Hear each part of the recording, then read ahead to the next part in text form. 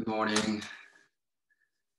Wow, what a beautiful Monday, April 11th. Let's usher this day in with prayer, shall we? So, Father, we thank you.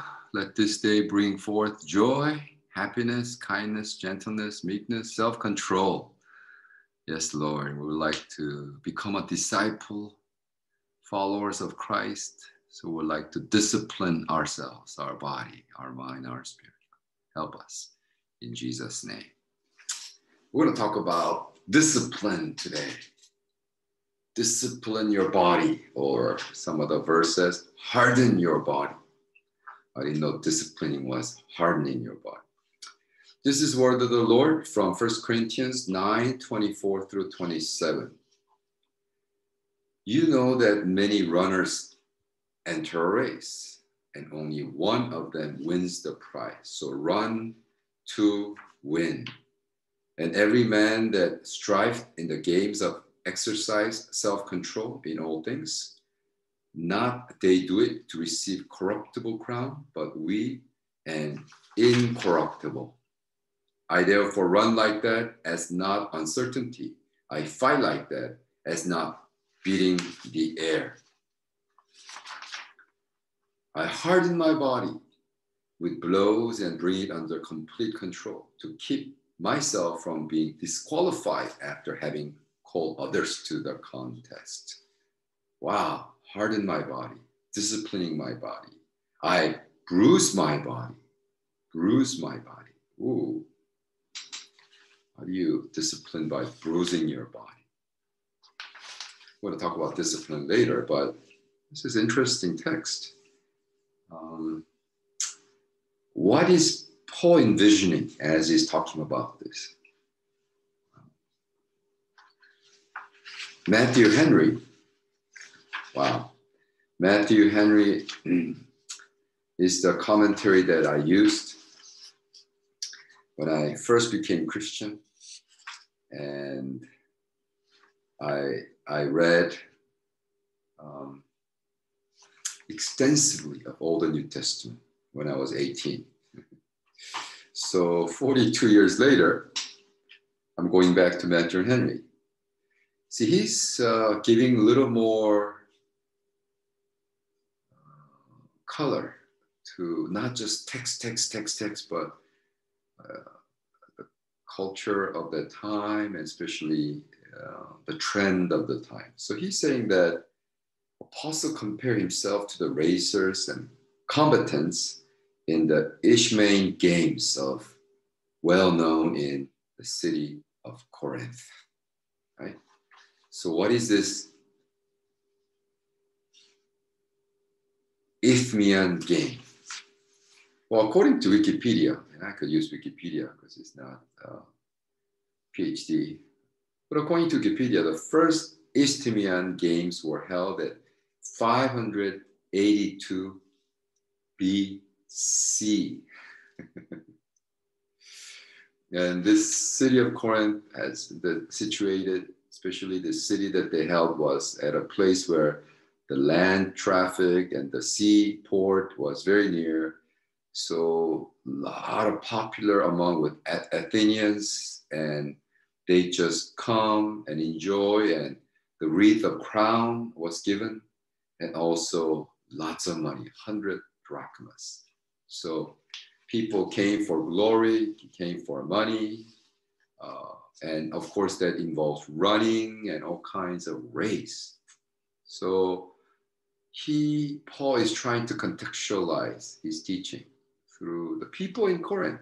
That's the very birthplace and popular for 500 years. 200 more years than American history. So think of that. In that context, it's just crazy, right? So you know that the runners enter the race. And they what? Discipline, right? Many runners enter the race. Discipline. Why do they discipline? Why? For the prize, rewards, the gold medal, silver medal. And for that, I press on. I push myself. Why? Because you could be disqualified. That's the part. It's like, oh, I don't want to discipline myself. I don't want to do it. Just want an easy life. I just want to enter the race and don't do anything. It's like I enter a spiritual warfare, but I don't want to fight. I want to disclaim that there's no war. Well, in the game of race, you disqualify. In the game of war, you die. So when you know that many runners enter the race, this famous race, and what people do, they exercise self-control, right? Every man, every runner that enters the game exercise self-control, is temperate. You don't do whatever you like to do, but no, you discipline. The Aramaic Bible says, but every man who does competition restrains his mind from everything.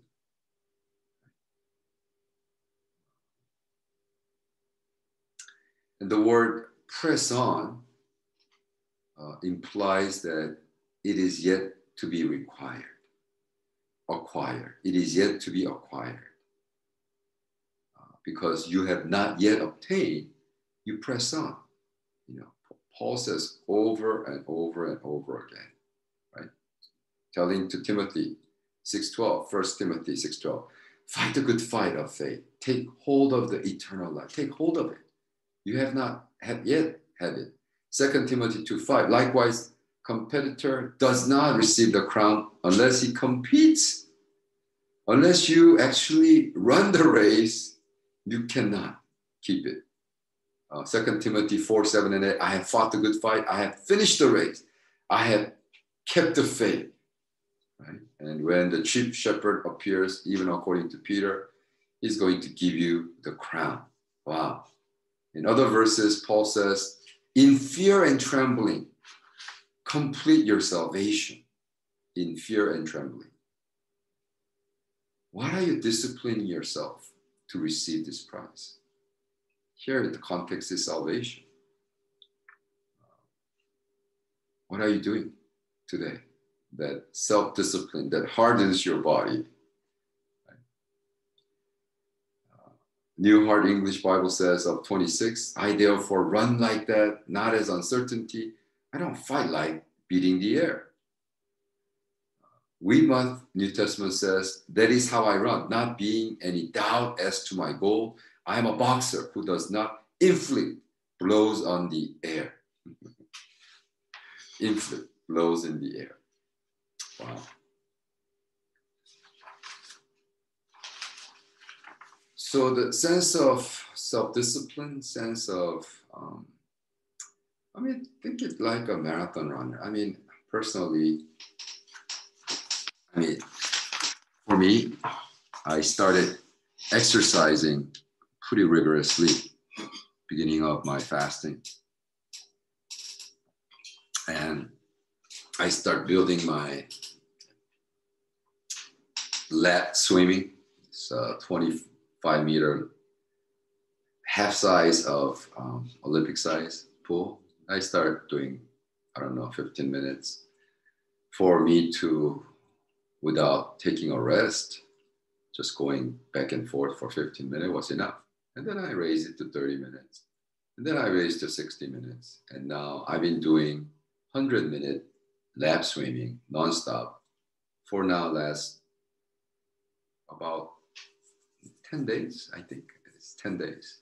So I get up, do my recording, daily gospel, and leave here at 5:55 a.m. and I arrive at my pool by 6 a.m. I'm always first one to sign in.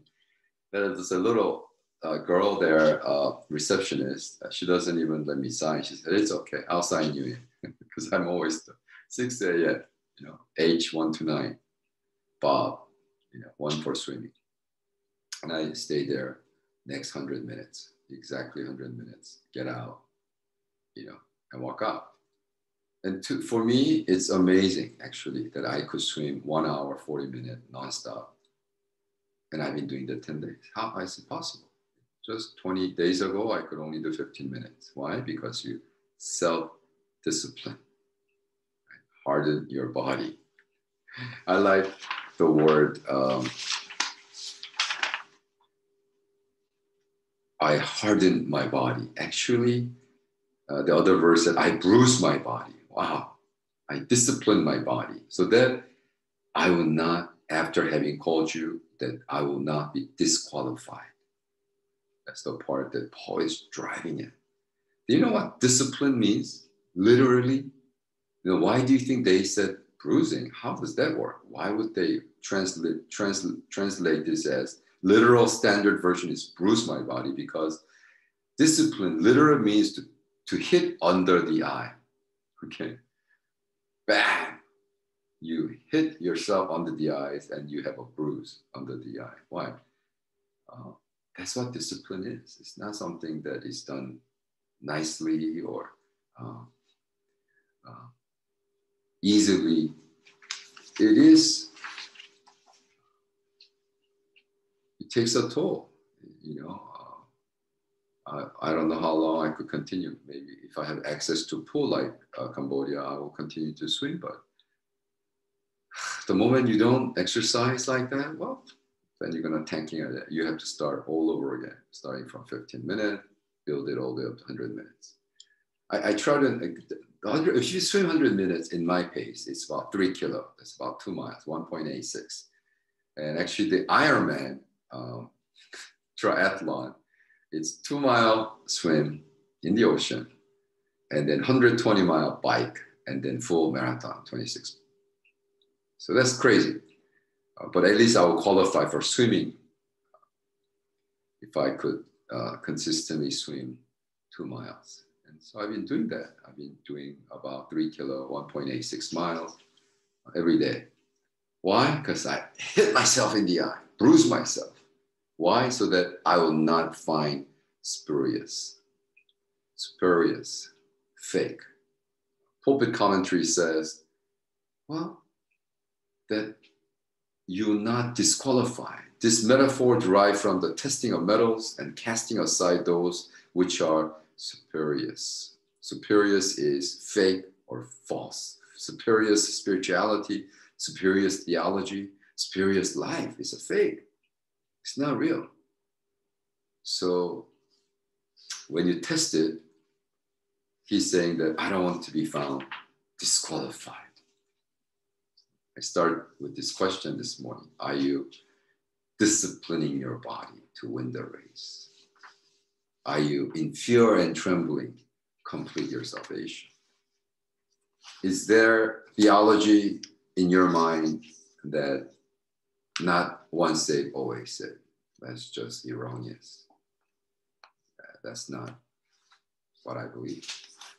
Can you lose your salvation? Absolutely. Because people walk away from faith all the time. I'm talking about missionaries. I'm talking about pastors who no longer want to believe. Why would they go to heaven if they walk away from faith and live like God doesn't exist? Right? Live like them that they are the God. They only live for themselves. Paul says, you know that many runners enter the race. Only one of them was half the price. So run to win. Do not disqualify yourself. Do not fight. Do not run the race. Do not become like a boxer who beat the air without any objective goals. So Father God, come, and Holy Spirit God, come. Fill us, touch us, that we will not live a false, fake faith, but we will genuinely be touched by your Spirit, Lord, today. In Jesus' name, amen. Lord bless you. Love you. See you tomorrow.